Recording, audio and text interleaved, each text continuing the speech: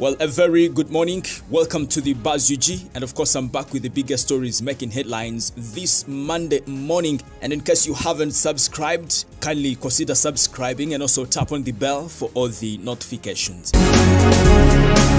Well, last evening, Eddy Kenzo was trending #1 on Twitter. Of course, everybody was wishing him all the best in the Grammy Awards that happened last night. Unfortunately, it's bad news. He's not been able to win that award. It went to South Africa. But kudos to Eddy Kenzo. Thanks for representing +256 on the international scene. At least he got himself that nominees medal. That's enough for now. Yeah, let's start from there. Next time, he will bring the real award home. So, you guys, I hope you remember that lady called Kamiat Namuli who was shot dead on the streets of Kampala by army during the November 2020 killings. Now, His Excellency Bobby Wine's wife, Barbie Kyagulanyi, together with Alex Mufumbiro, the deputy spokesperson of NUP, over the weekend visited her family in Buyende district. They delivered the good news of a good Samaritan who has agreed to pay for one of the children's education until she finishes school. Bobby Wine's camp says they are very grateful to those who continue to support the families affected by brutality of this President Museveni's government.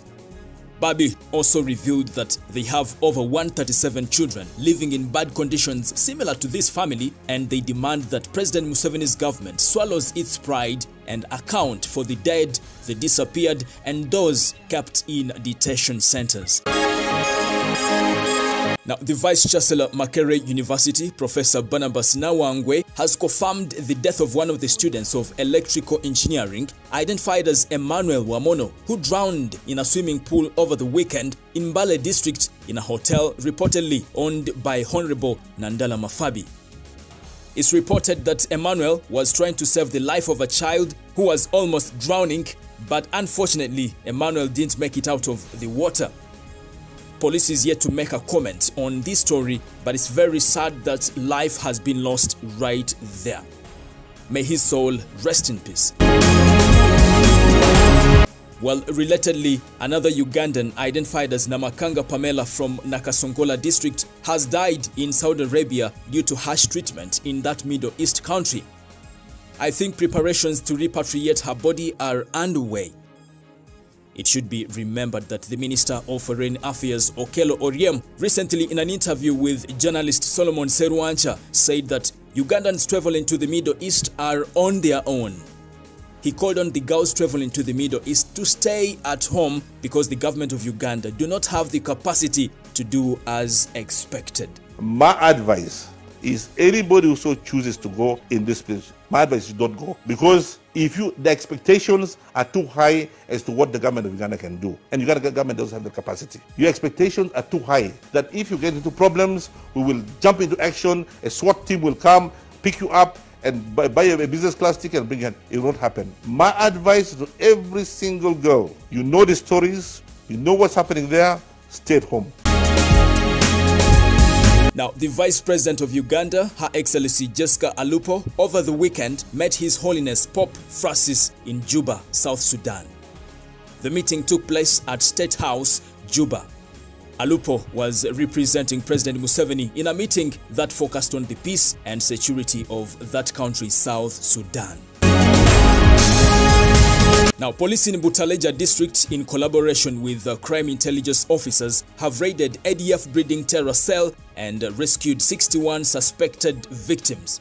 naye ng'okunoonyereza kwaffe okwasoose era okwaleetedde enkambi eno okugenda okusaanyizibwawo oba okulaba ng'eggyibwawo kwavudde ku kukwatibwa kw'abantu abateeberezebwa okuba nti nno be babadde mu kibinja ky'abantu ababadde balumba police stations ez'enjawulo mu ggwanga nga ziggyibwako emmundu n'okutta abasirikale ab'enjawulo.